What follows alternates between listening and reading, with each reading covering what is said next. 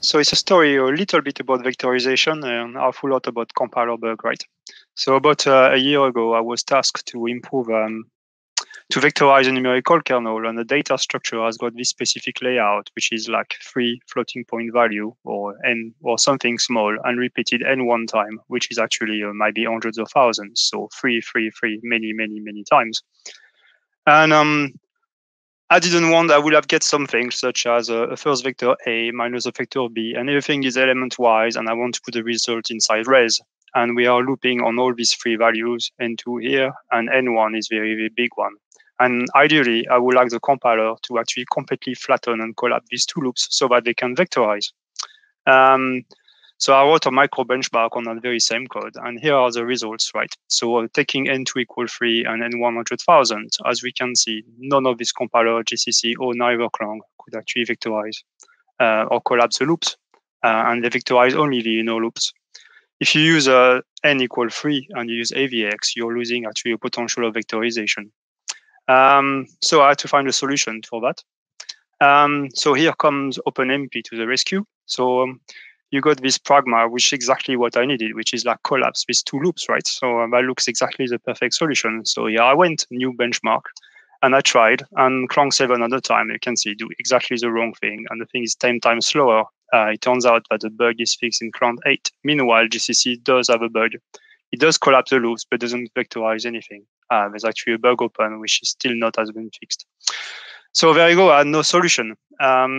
So I went now, and one of my colleagues called Eamon Dodds suggested the following. Say, okay, we're not going to modify all that complicated logic, which is very much more complicated than the actual code, but we are going to exchange these 2 loops to a single loop that will go from n1 times n2, and we are going to reconstruct I1 and I2 using index divided by n2 and index modulo n2.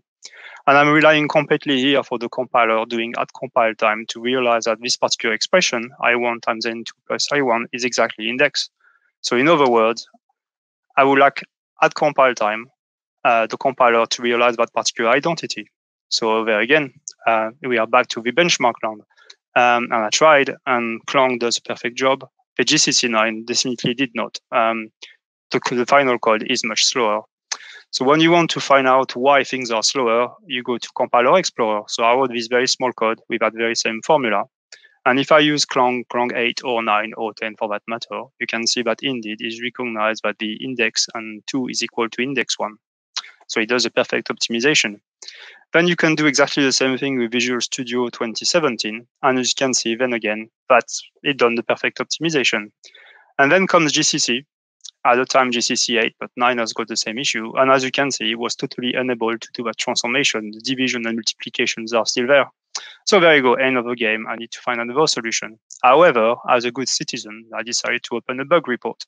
So there you go. That was in February 2019. I put that very small snippet, exactly the same one. I pasted it in Goldbolt.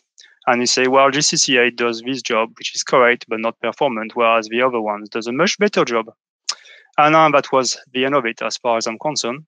And here is what happened. Say, oh, yes, Richard Binner, which is one of the main developers I read that on GCC, say, oh, we don't have a specific transform here. Here is a patch. You go to 5 line, put in a compiler, rebuild the compiler, and there you go. Now, here is an interesting one. Is you, I pasted it to that at the 27th of February 2019 at 11:41. And he actually replied at 11:54, right? So in 13 minutes, this guy managed to actually patch the compiler and give a production-ready patch, which I find truly amazing. So thank you so much. So as a check, you can see indeed, if you tag with GCC 10, the bug is indeed fixed. The compiler, if you benchmark, you will find that it does the right thing. So we just on the previous lightning talk, we discovered a compiler bug, and my advice is to always report them or open a bug report. In my experience, they do get fixed. And I thank you very much, this compiler people, that does always such a wonderful job. Thank you very much.